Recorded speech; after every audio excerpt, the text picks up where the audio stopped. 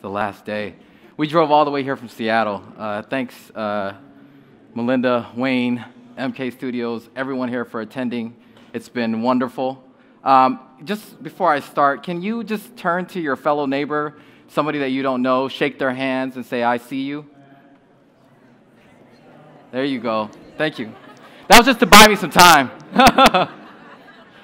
So my name is Stephen Matley. I wanted to talk to you about how I was a dropout that turned into an entrepreneur, and how diversity and inclusion saved my personal and professional life. Today, I serve as a CEO and founder of SM Diversity. We are a staffing and recruiting firm out of Seattle, Washington. We work up and down the West Coast, and we have a strong focus and core values around D&I, and we do it in 3 ways. One, we partner with diverse communities of professionals beyond the traditional model of staff and recruiting, in addition to the traditional model. And what we do is we present job opportunities and try to get out to further and wider reach. We also do a hack diversity and inclusion workshop. Nothing as near as fancy and awesome as tech inclusion, but it's a hack diversity and inclusion workshop where we invite community partners, private, public sectors, D&I consultants to convene, gather, and engage with one another through a workshop where you're sharing ideas. And then we also work with D&I consultants to make sure that as we're helping attract talent, they are retained and feel like they belong. I also am a partner at SDS Consulting. We're sort of an accelerator investor in the professional cleaning business. We literally help people from end to end. I mean, like, we'll help somebody that's a professional cleaner that doesn't own their own business or that wants to grow their revenue, and help them with their business license, their cleaning supplies, their marketing, their tools, their technology, their CRM, marketing, and $0 asked. So we don't ask for anything up front. So we literally are the end-to-end resource for professional cleaners. And so I'm very proud of the 2 companies that I serve on today. So my talk is about me, so I hope I don't mess this up. But if I do, I think I can have a good enough memory to try to remember. So let's talk about my accomplishments. I've been featured on the Seattle Times. I did a TEDx on UW about there's never a wrong time to start doing there's never a wrong time to start doing the right things. And the Seattle Times featured me when we were talking about the work that we do around untapped talent. Our Hack Diversity and Inclusion programs have reached many attendees, sponsors, and other speakers, including Uber, Google, WeWork, Microsoft, Boeing, Alaska Airlines, Seattle Police Department, Comcast, 100+ community partners, 2,000 attendees in all of our hacks. Over 100+ corporate partners have attended, from startups to Fortune 500 companies.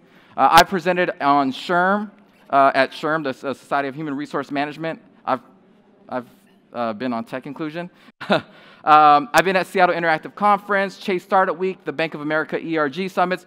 The list goes on, as you could see. And people were like, "Wait a second, I thought you were a dropout. Why do we see Cornell University?" I did eventually go and take the online program. Thank you, Cornell. And it was a focus on strategic human resource leadership. Some of you might know it as a human resource business partner.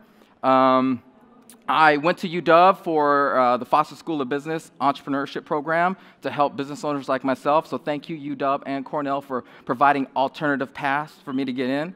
And then I told you about the 2 companies that I'm working with. And I'm very proud to sit up here today to say that, you know, I'm a 4-time revenue-generating entrepreneur, and I started all my companies with less than $10,000, some of them $5,000, and have grew them to 6-figure revenues. One in the mortgage industry, one in the staffing and recruiting business, and one in the professional cleaning industry. I'm very proud of this work. Like, if you look at this, and as I stand up here today and I look at all these accomplishments, and you know, it's just so beautiful to see my son on there with the Seattle Times, the TEDx, when I got to speak about how inclusivity is the path towards participation success. Normally, I would be at a conference talking about all the great things that you've heard. I didn't want to repeat that, and so what I wanted to do was take a little bit of a different turn and tell you about my journey. Because if you think about all the body of work that I've done and everything that you're hearing, I could have been a product of my environment, but I am a byproduct of what the results of D&I and the impact that can be made. And I also want to show everyone here on how you could be a part of that in somebody else's story, if not your own. You know, looking at all these photos of me, I'm going to keep it real streets with you for a second because and you're going to hear my background. But when I look at these pictures, you know, I'm with the peoples. I'm out here. I don't do drive-by diversity where I stop in and this is the last time you see me. The reason why it was important when I was making this slide to show you this is because I want you to see that I'm out there. Whether it's a College Success Foundation, whether it's a community college that's getting overlooked, whether it's the Hack Diversity and Inclusion program that we did with Google, or whether it's at the Technology Access Foundation, which is a privately funded public school to help children in low-income areas get access to technology. And so I'm very proud of the work that we do. But for a second, let's just erase all of this. Let's delete it. Because this is surface level stuff. I wouldn't have not been able to do any of these if it wasn't for the journey. The experience, the exposure, the support, the opportunity, and the path. And I'm going to try to run through this as quickly as possible because you're basically getting a whole life story within the next 5 minutes. So I had a really tough beginning, single mother. I put immigrant, but my mother was a refugee. She wasn't an immigrant. She had to escape her country or else she'd be dead, and my father. I put immigrant because my mom was a daycare teacher who didn't even know how to say her ABCs, but was a daycare teacher teaching kids how to do ABCs. And she worked at the Refugee Women's Alliance helping families that were either refugees or migrating from Ethiopia. I grew up in the Holly Park housing projects in Seattle, welfare, food bank, food stamps. That's something that, you know, that basically raised me. So all these muscles are from government cheese. My father was a Muslim. My mother was a Buddhist. Can you imagine what it was like in my household for having mixed religions? And they got a divorce. So at an early age, I was taught to hate by my own mother. Good people can teach you how to hate. Good people can teach you how to hate. And I just want to drop that in a second. My mother's Laotian, my father's Indonesian, and I wanted to talk about the gangs that I grew up with. I'm an 80s baby, 81. In the height of the early 90s, it was either breakdancing or gangbanging in my hood. And I had a choice, and I wasn't that good of a fighter. I was real skinny and frail. I didn't want to fight, and I wanted to wear both colors, blue, red, all of it. And so gangs taught me about groupthink, about when you're from a society that conditions you to think and believe in one way, you're stuck in that mentality, and I wanted to get out of that groupthink. And so I'm going to quickly go through all this while we have the time. Tim Scott, Union Gospel Mission, hip-hop, resources, role model, diversity. What does that mean? Well, Tim was this gentleman at the Union Gospel Mission that when I was living in the hood, opened his doors to the community center and picked up all the kids from different neighborhoods so we could break dance. I was so immersed in the hip-hop culture. I didn't have an identity. I mean, I was, you know, mixed ethnicity, mixed religion. I didn't know who I was. I was poor as heck. So I didn't really belong, but hip-hop culture embraced me. I was a b-boy. He gave us a spot, and when I recently had dinner with him, I said, why did you help us? He said, well, because I had the resources. So he taught me about what it means to diversify my own network. I tell people all the time, I wouldn't be an entrepreneur today if it was with my immediate natural network. See, I had to step outside my network to be an entrepreneur.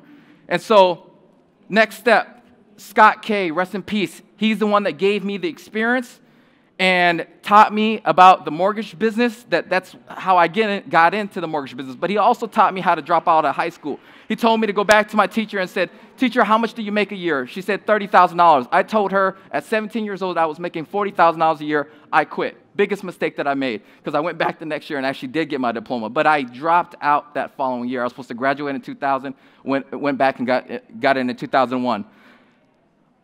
First round of entrepreneurship. When I was in the mortgage business, when I left the mortgage business, I went to go start my own brokerage firm. It went up for 2 years. It went down. I exited. I got into the mortgage tech field. That's when I got the tech bug. This is what I call exposure. But I was also underrepresented. I was the only one that looked like me that was in this tech industry. That was the first time that I worked with tech people, but that's also the first time that I understood that I was an oddball. And I also didn't even bump hip-hop music because I was so scared that they would judge me. But Tyler was my accomplice. Tyler made me feel okay, and so we'd be trading and sending messages back and forth on the latest and greatest music. Quest CenturyLink. Thank you, Dana, for giving me the opportunity, because in telecom, if you didn't have experience, there was a lot of people with more seniority that wouldn't let you in. She gave me that experience. Betsy sat down with me every day. Betsy would train me, and everybody made fun of me because I would get extra help from Betsy. But guess what? Before I left CenturyLink, I got the account consultant of the year. Thank you, Betsy. Psychological safety. I couldn't be myself. It's not that I was afraid to show people who I was. I just didn't know what they were going to do with that information. So what brought me to staffing and recruiting was that I realized that the system was broken. Thank you, Ephanis, Cheryl, who was chief diversity officer for over 30, 40 years, that accepted me into this work and is continuously somebody that I look to as role models.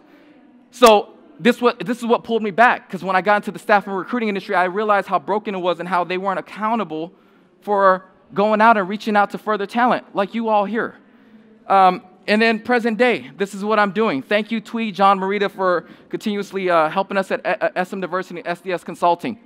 So real quick, I just want to show you a slide. Give me one more minute, sir. I know you're going to kick me off stage. Some of you might feel how I'm feeling right now on stage. We're part of the out group. I've always been a reject. I've always been part of the out group. I don't need no one else to tell me that. I lived that experience. I can never and will never fit in. Fuck culture fit. Yes to culture addition.